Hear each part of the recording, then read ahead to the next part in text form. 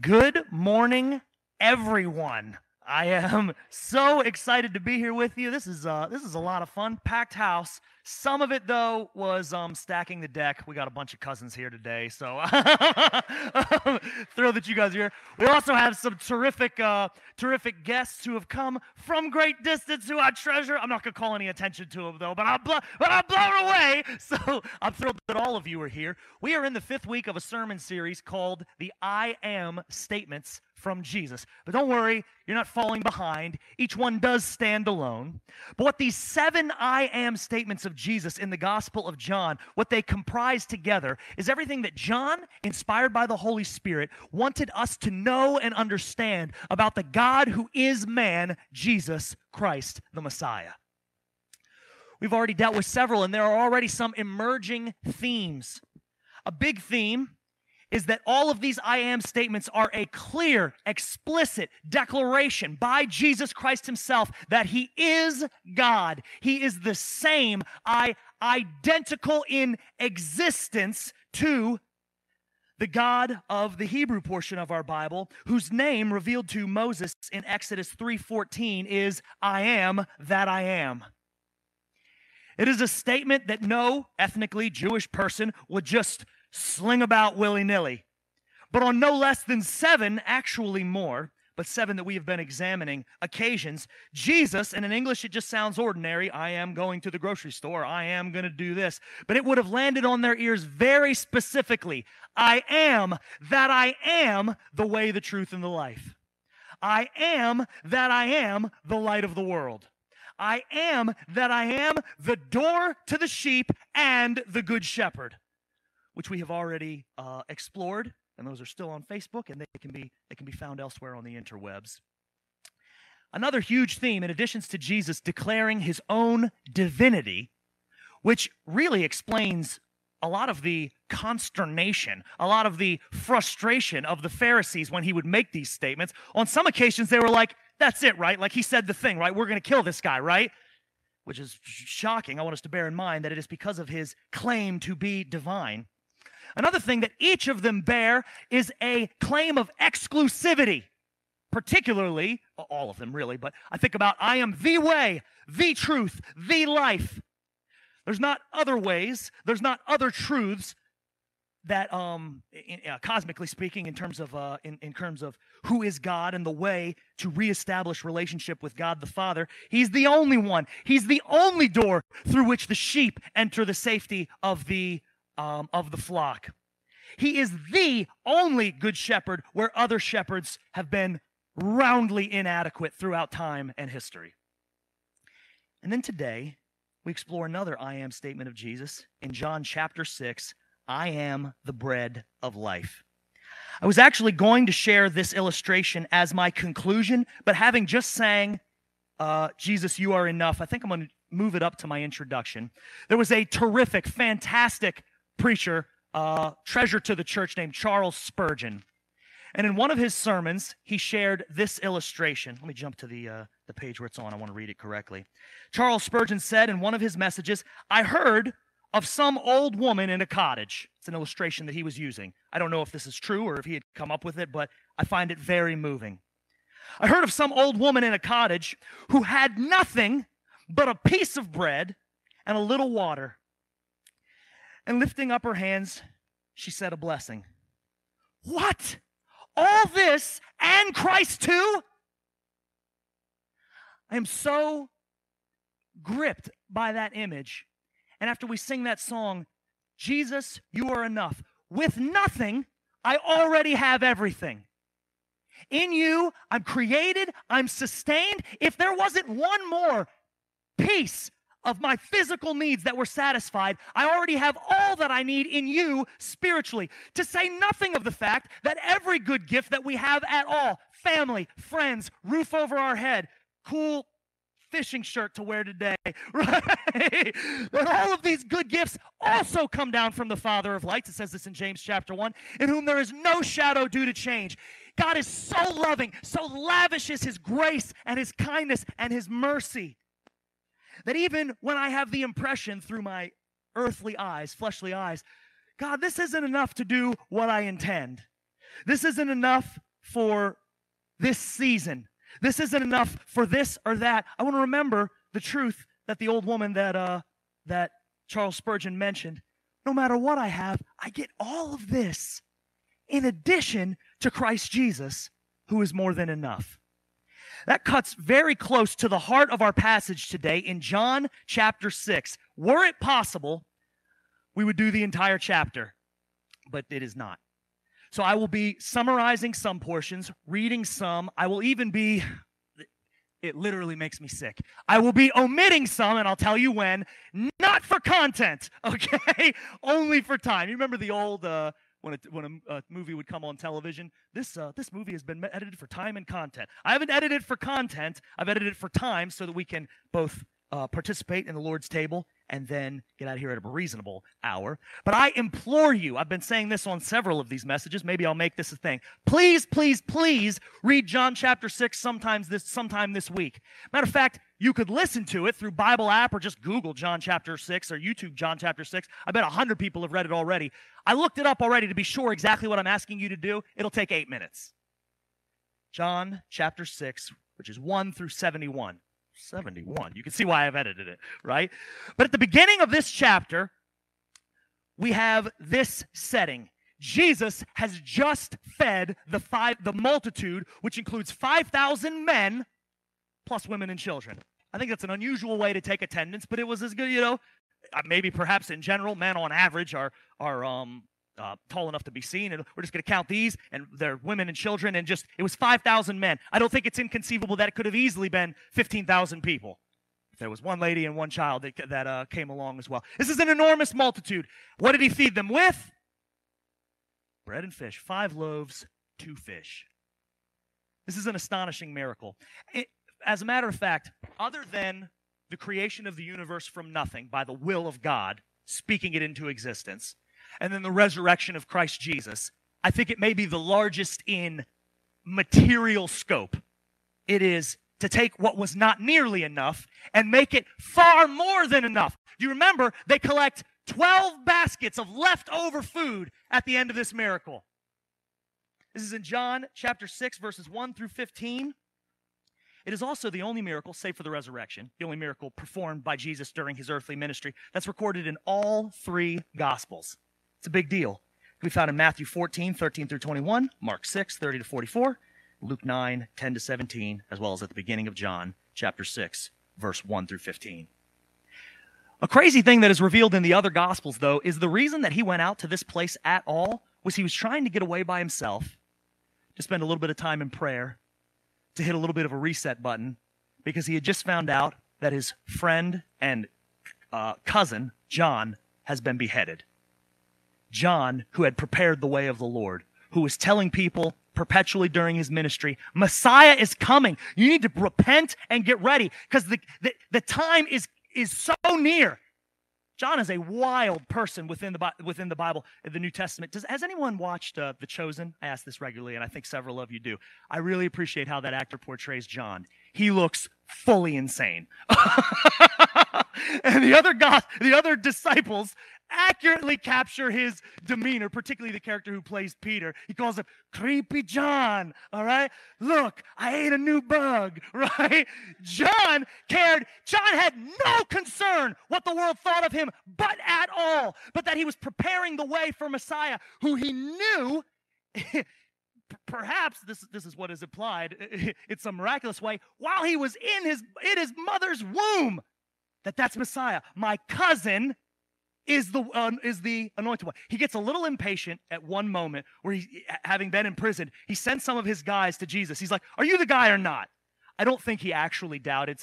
Scholars go around. I think it's more like, will you get to getting? I want to see this happen. And he was killed during his ministry. And it hurt Jesus bad. And he tries to get away. And the people follow him out to a desolate place. And rather than say, will you all get away from me? He says, he sees them as sheep without a shepherd, and he ministers to them and he teaches them. And it went on all day. It is full on Beatle Mania, y'all. Okay, okay. This is the absolute pinnacle of his earthly popularity. Because in our text, something happens that really flips the script. He feeds them. They collect 12 baskets, far more than anyone could have eaten, an astonishing miracle. That's why at church events and potlucks, we always bring way more food that's needed. True story. I'm just kidding. He is more than enough. And then he's aware these people are about to grab me right now and force me to be their king. And they don't understand that my kingdom is an entirely different plan. It is not of this world. It's also not, it's not time for its instantiation. So he says, fellas, disciples, we came in one boat. There was one boat on the Sea of Galilee at this desolate place. He said, take it away. I'm going to shake some hands at the end of the service. He doesn't say that, but he's with them, and he says, just go. I'll see you in Capernaum. And of the many times they didn't understand or didn't obey, at least in John, they hop in the boat and they leave him there. They are out at sea, and then the next part of John 6:16 through 21 is he comes out walking on the water, which freaks them right out. This is an amazing sign miracle within the portion of John that is called the Book of Signs, these miracles that confirm portions of his message. But then he climbs in the boat. That's a sermon for another day, and they make it to where they were going, on the Capernaum side of the sea. We are going to pick up into our text now, because we get the I am statement. Understand this, though, that the miracle of the feeding 5,000 is the companion miracle to this statement, as we are about to see. We're very fortunate, unlike some of the other combinations of miracle I am statements that are not near one another in Scripture, although I do think there's evidence that healing the man born blind is a companion miracle to confirm his statement that I am the light of the world. These are right next to each other. So I want you to have that context in your mind. Just fed the 5,000, just tried to get away before they could force him to be their king. And we pick up here in verse, I think it's 22. Excellent. On the next day, the crowd that remained on the other side of the sea saw that there had been only one boat there, and that Jesus had not entered the boat with his disciples, but that his disciples had gone away alone. Other boats from Tiberias came near the place where they had eaten the bread after the Lord had given thanks. So when the crowd saw that Jesus was not there, nor his disciples, they themselves got in the boats and went to Capernaum seeking Jesus. I told you, right? This is rock concert, Elvis is doing this stuff and people are falling out. They gotta find him, right? They said, he left and we didn't notice. They turn into super sleuths, all right? Their logic becomes, well, there was only one boat. Let's go get him. I think he's taken that bread and fish act on the road. When they found him, verse 25, on the other side of the sea, they said to him, Rabbi, when'd you get here? Oh, we were looking for you, man. When did you get here? He dials in very quickly that they are not here seeking him as Messiah or his teaching. They are hoping to be hangers-on to the perpetual daily free lunch, which is so beneath his omnipotence. He could do it every day. He could do it every second. He could remake the whole world in bread. That's nothing to him. It isn't why he has come. And they don't understand. Verse 26, Jesus answered them, Truly I say to you, you are seeking me not because you saw signs, which also, by the way, wouldn't have been a great reason to be seeking him, because in Matthew 12:39 he answered, it's a wicked and adulterous generation that asks for signs. Oh yeah, man, prove it, back it up. He comes, he has fulfilled up to that point every prophecy relevant to his birth, every prophecy relevant to his miraculous healing ministry, and here very soon he will be fulfilling and has been warning them that I will be fulfilling the prophecies of Messiah's suffering, that I will die and return. You remember what he said in I am the good shepherd who lays down his life for the sheep. I lay it down that I might take it up again. But you guys don't want to hear that. You don't even want signs. It would be one thing that I fed the 5,000 yesterday and you were like, whoa, maybe that's the kind of guy we ought to follow. He says, you didn't even come because you saw signs, but you come because you ate your fill of the loaves. Meal ticket. I can hardly blame them. When I hear there's free something going on someplace, I hustle out there. But it's frustrating to him because of the clarity of his teaching. He was ministering to them before he fed them with the truth of his word. All the while mourning his cousin whom he loved, his family, and also an important person within God's redemptive story, John the Baptist. He says in 27 to clarify, look, guys, don't work for the food that perishes, but for the food that endures to eternal life, which the Son of Man, which he is referencing a distinctly messianic title from the book of Daniel. He says, that's me, all right? I'm the one who has come, which the Son of Man will give to you. I'll give it to you. Don't be looking for food. That food we made yesterday, we collected up 12 baskets. I hope they brought it to those who would need it. But if it doesn't get eaten soon, it'll perish. And even for those of you who do eat it, it perishes inside of you, and you'll become hungry again. Look for the food that endures to eternal life, which the Son of Man will give to you. For on him, God the Father has set his seal. There have been days where I have ate. I put food in my mouth and swallowed it until my stomach was packed. I do it a couple times each summer with crabs, right?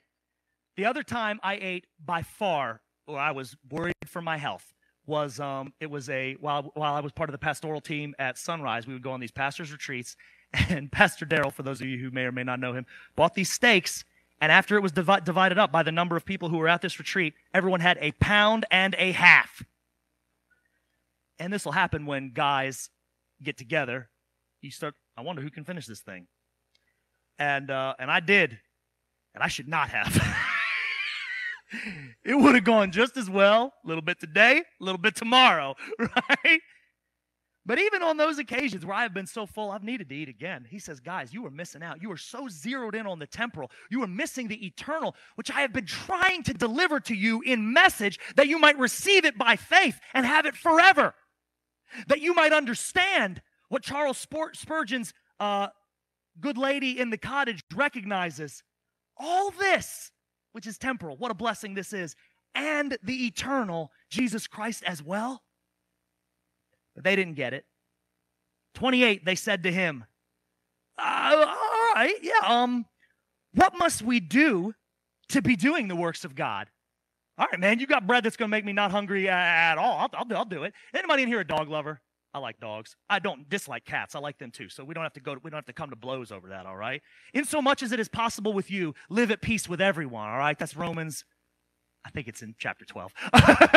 That's a paraphrase. I had a dog. Her name was Kaylee. She was part yellow lab and part something else, and that's where a little bit of crazy got in her. But I taught her several tricks as a puppy. And then a peculiar thing happened. Whenever I would demonstrate those tricks for people's entertainment, I would do them in the same sequence, accidentally. It was just a habit. Shake with this hand, roll over. And she would never just regularly roll over. She would do a spin and then roll over. And I didn't like that, but then I started telling her to break dance, and then I liked it a lot. So I would shake this hand, roll over, and then I'd tell her to be still, and I'd place a reward on her nose, and she'd have to stay still until I released her. A bizarre thing started to happen. I would, let me show you what my dog can do. And she would do all three of them with no command. She would predict it, right? There was such an urgency for the morsel, and I get that feeling from these people. He's still trying to deliver them something eternal, something timeless, something imperishable. They're like, we'll do it, man. What are we talking about? Just make with the food, right? What must we do to be doing the works of God? And Jesus answered them. This is a wild statement. Jesus answered them, this is the work of God. That's already an interesting enough statement. They said, what should we do? No. This is the work God does. And your response, it's the work of God that you believe in him whom he has sent. You guys are just champing at the bit. We ate our fill yesterday, and you don't know what's coming today, and you're like, maybe we could do it every day. It seems like it wasn't that hard for you. That was wild. Let the good times roll. He says, you would never go hungry again. We're not talking about your physical bodies, but you would have all that is needed forever if you would believe in the Son of Man, the one whom God has sent. believe in me, believe in me, believe in me. John said, it won't be on the screen. I've said it every single week during this I am statement. In John chapter 20, verses 30 through 31. This is why John wrote this book at all. Now, Jesus did many other signs in the presence of the disciples, which are not written in this book, more than healing the man born blind, more than feeding the 5,000, more than healing the man who was lame by the pool at Bethsaida, who was trying to get into the bubbling whirlpool, more than walking on water, more than all of these things. He said he did tons of things. I've written these to you, verse 31, so that you may believe that Jesus is the Christ, the Son of God, and that by believing you may have life in his name. I wrote these so that you would believe. He's constantly talking about believe. Jesus wanted you to believe in him. I want you to believe in him. John 3:16, for God so loved the world that he sent his only begotten Son, that whoever would believe in him will not perish, but have everlasting life. What you have been hungering for in your spirit, even more so than your body, which has an appetite that's cyclical. What you need at the core of your person is him. Believe and partake, and you'll be satisfied forever. This is the work of God, that you believe in him whom he, God, has sent, which is Jesus. So they said to him, then what sign do you do that we may see and believe you? What work do you perform? Has anyone here seen the first Disney Pixar Incredibles? That's a fun movie.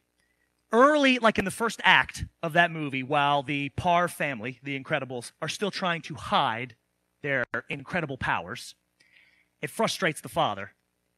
And he comes home, and he slips on, I think it's his son's skateboard or something, and he catches himself, but his hand is so strong, he crushes his car's roof, and he can't close the door. And in frustration, he lifts the car, and he's about to spike the car, and a neighbor is on like a tricycle big wheel and sees him, and that's the whole problem. But he just sets the car down and heads home. But then in another scene, still in that first act, while we're having the hero's angst, he gets home, and that kid is sitting at that same spot, right? And he says, what are you doing here? Or he says, what are you looking at? He goes, it's something like that. The kid goes, I don't know. I'm waiting for something amazing to happen, I guess. It is an instinct of humanity. If you guys would believe, you'd be satisfied forever. To say nothing of the signs I have already done. You're here because of a sign that happened yesterday. But what sign do you perform that we could believe you? You know? See what I'm saying? They say, look, they give him an example. Here's the kind of sign we'd be looking for, Jesus. I'd be very happy to believe you. Our fathers, meaning the nation of Israel, the Hebrew people, they ate manna in the wilderness. We notice in a theme, right? They ate manna in the wilderness, as it is written. He, God the Father, gave them bread from heaven to eat. That takes place in Exodus 16. That specific quotation is from verse 4. They're like, all right, sign it up, homie, and we'll believe. Do you realize that even the event of manna being provided in the wilderness, which was to sustain their life as well, but that itself was a faith examination test. Do you remember what the instruction was with the manna? Take only as much as you need for one day. Don't take more, or it will be putrid and rotten. And folks didn't believe. I don't believe that God the Father will send enough. That in the Old Testament, before Christ Jesus has put on flesh, I don't believe that God will send enough. I'm going to take enough for me. And it just stank up the whole house. What's like, sometimes I'll ask a question and I am looking for an out loud answer. Just think about it. What's the stinkiest thing you've ever smelled? Right? I don't like when potatoes rot. They don't rot often because they could sit in the room temperature, but if you've ever smelt it, whoo, it's bad. I think that about the manna. So then he said, well, wait, don't only collect as much as you can for one day for 5 of those days. On the 6th day, what are they supposed to do? Collect a double portion because tomorrow's Sabbath. Don't go out collecting. And they say, no, man, it stank like crazy before. I'm going to take today's and I'll get tomorrow's on Sabbath. They just have to deal. And none came on Sabbath. Well, wait a minute, man. We're hungry. Even the event that these people are referring to, give us a sign, bro. You remember what they did in the wilderness? Was a faith test that at least on its first go-round was failed. I'm not coming down too hard on these people. I fail faith tests all the time. Maybe that's an exaggeration, not all the time. But I, who have walked with him for a long time, regularly slip into anxiety and doubt, not about salvation, but about the security of my life, when I should be thinking like the woman in the cottage. Whatever I have, this barn, the heater's on, the love of friends and family and brothers and sisters in Christ, loving wife, beautiful kids. I get all this and Jesus? They said, show us a sign. Something like when God fed our fathers in the wilderness. Verse 32. Jesus said to them, truly, truly, verily, verily, amen, amen, for real, which came up in a small group discussion one time. I say to you, it was not Moses who gave you the bread from heaven, but my Father gives you the true bread from heaven.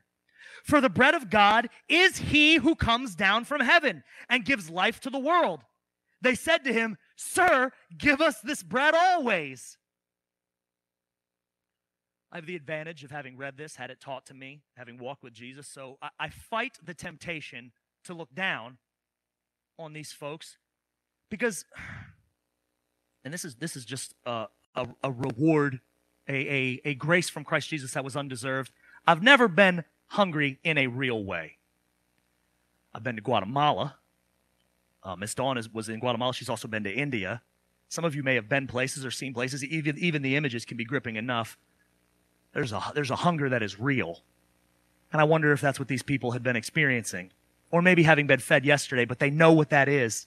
So a fear about not having enough can eclipse sometimes the message that Jesus is trying to share.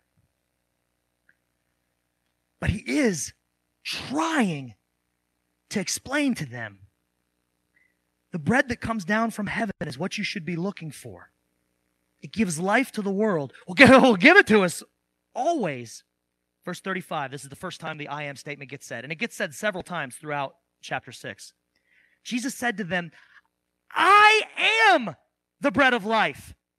Whoever comes to me shall not hunger, and whoever believes in me shall never thirst. He expands the metaphor.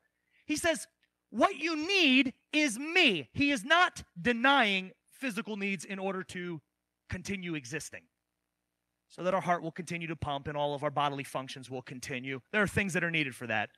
Sustenance, water, air. He's not saying that. He's saying there is a reality that extends beyond this life. There are people out there who have food, have water, have air. You could scarcely say they're alive. They exist. But they are walking around spiritually dead. But if you would partake of the bread of life, which is me, you would have life in that moment and you would have it forever.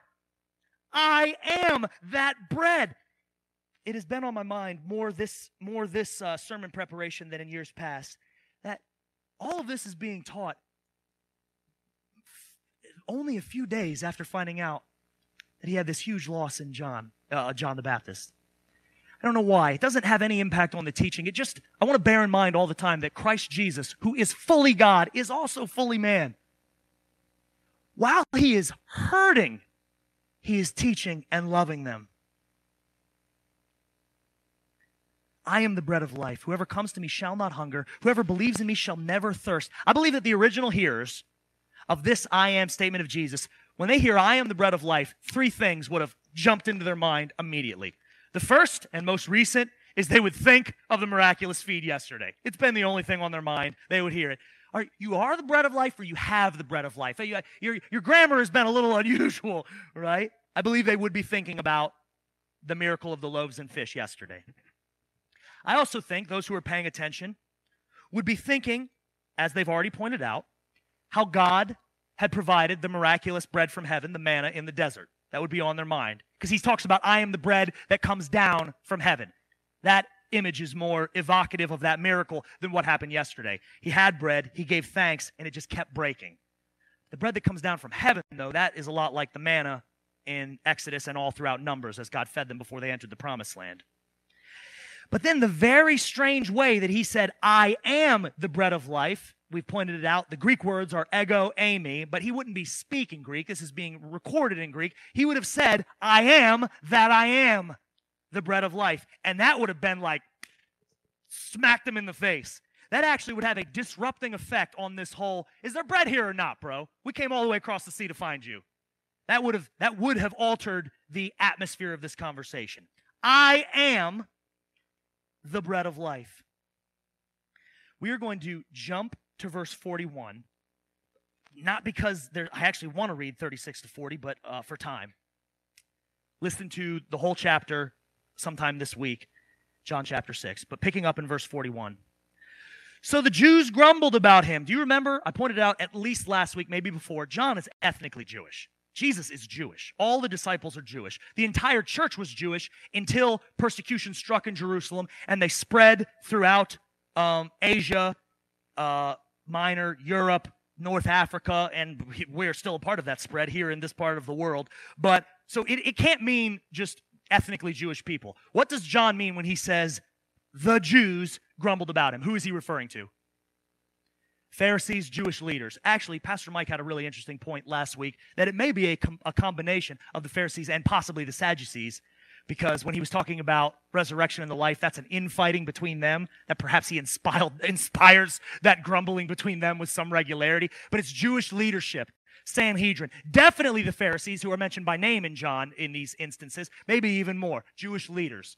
That's what John means by the Jews. It lands odd on English ears, particularly in a more sensitive culture with regards to, let's be careful what you say. But I just want you to understand, there's nothing anti-Semitic about what John is saying. He is Jewish.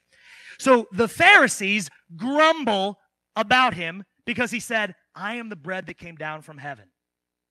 That lands all wrong for them. And they start to grumble. Grumble, grumble, grumble, grumble. That's what I think when I think grumble.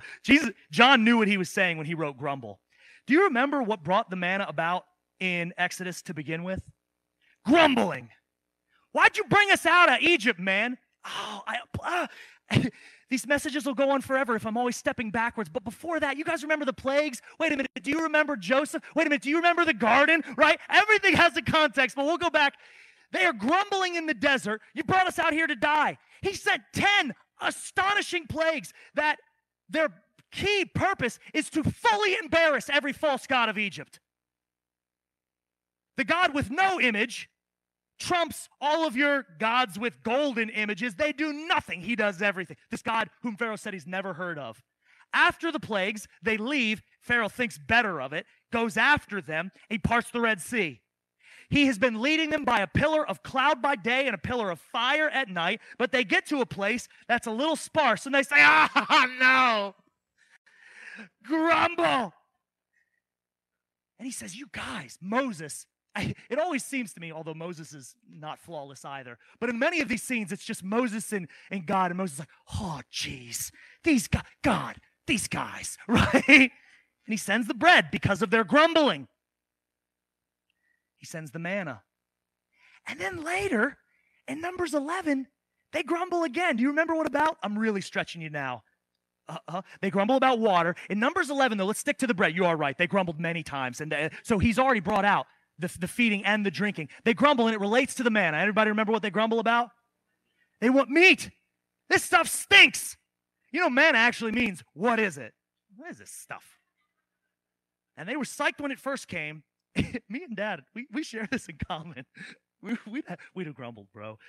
There have been times where I'm eating something, and Rachel, who's a terrific cook, and she'll make a bunch of it because she's judicious and thrifty. And in her mind, and she's happy to do this, we'll have it every day for 5 days. And I'm like, if I eat this one more time, all right, I am going to just grumble. I'm grumbling already. My tummy rumbles or my mouth grumbles, right? They grumble to get the manna. They grumble about the manna. And then John, knowing all of that, remembering this scene, he's 90 years old at least while he's writing this. He was sharp, and the Holy Spirit is inspiring this. He says, the leaders, the Jewish leaders, the Pharisees, they grumble against him because he said, you're not the bread that came down from heaven. I don't like that. I certainly don't like you saying, I am that I am the bread of life. They grumble. Verse 42. Part of their grumbling includes this. They said, "Is not this Jesus, the son of Joseph, whose father and mother we know? How does he now say, 'I have come down from heaven'?" They think they know Jesus. They do not.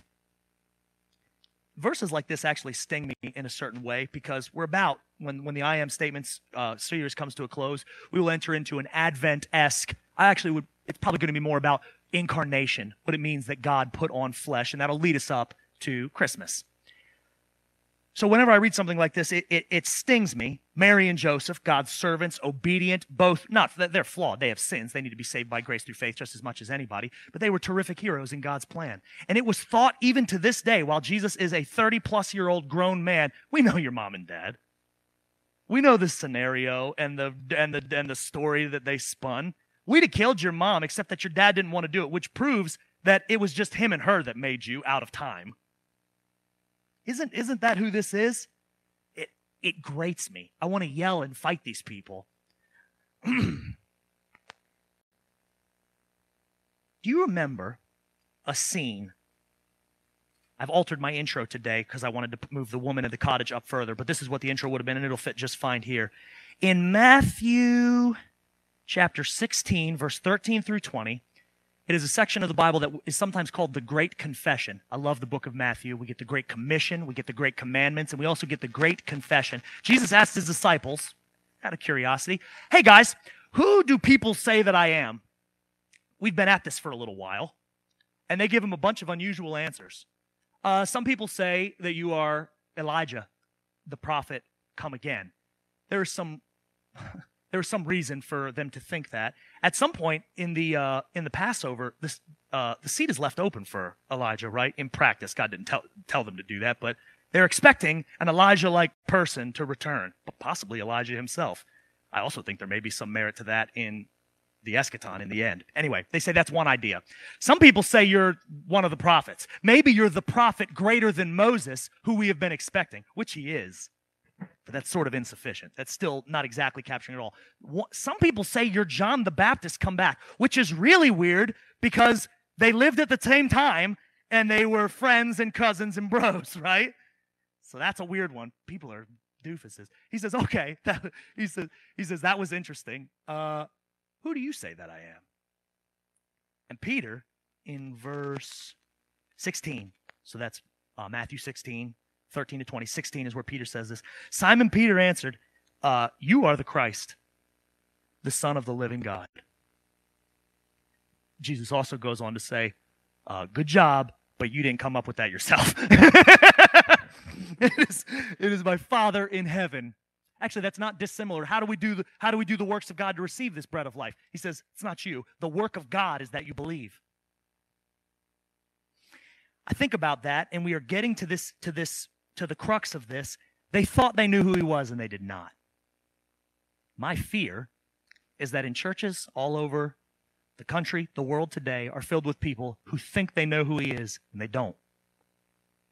They do not know the light of the world, the way, the truth, and the life, the bread of life, the one door to the sheep, the good shepherd. They don't know. Jesus says that I am the bread of life. He is describing himself. I'm sorry, could you go one more? I must have had these out of order. Thank you. When Jesus says that I am the bread of life, he is saying that he is the great I am. And he describes himself as bread because he's saying that he is essential, necessary for life, not just physical life, which that can be sustained for a time with just enough food and water and a few other protective things. He says, I am essential for eternal life, for life everlasting, for abundant life. All other things that we describe as life, at least among humanity, is actually walking death. But you could be made alive in Christ if we believe into him. Elsewhere he describes, I'm actually going to read it. I'll read a little bit of it anyway. This won't be up there. I'm going to read quickly. Jesus answered them after their grumbling, "Do not grumble amongst yourselves. No one can come to me unless the Father who sent me draws him, and I will raise him up on the last day. It is written in the prophets, and they will all be taught by God. He's saying, that's me right now. I've been teaching you, trying to anyway. Everyone who has heard and learned from the Father comes to me. Not that anyone has seen the Father, except he who is from God. That's me, he says. He has seen the Father. Truly, truly, I say to you, whoever believes has eternal life. Back to verse 48. I am the bread of life. That's the whole verse. With all of this explanation and preamble, I am the bread of life. Actually, we are going to read a little bit of it as part of our communion ceremony. He goes on to explain them. What do you guys got? I'll ask you. You can read it later, but even just logically right now, what do you got to do with bread for it to take its effect? You got to eat it. It's an unusual metaphor. God has said a lot of strange things, and he's actually made some people eat some unusual things. He made John, during his vision that brings about the book Revelation, he made him eat a scroll. He said it was sweet in his mouth and sour in his stomach. I'm only bringing that up as an example. Let's not go into that. But as there have been some unusual things that people have had to eat in service to the Lord. Moses broke the golden calf, pounded it into dust, put it in the water, and made the people drink it, which is gross. There are other things he said you cannot eat. One of them explicitly is flesh with blood in it. He says, you need to eat my flesh, and you need to drink my blood, or you have no part in me. If anyone in here doesn't have a ton of familiarity with the church, the doors are right.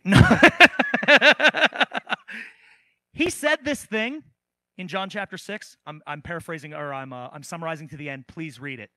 People, not the Jewish leaders who already weren't with him, people who had made the trip across the sea heard that, and they said, yes! And they left. And he turns to his disciples, and he says, what about you guys? You guys going to leave too? And their answer isn't like, oh, no, we get it. That this is a description, an evocative and vivid description of what it means to partake of you in faith.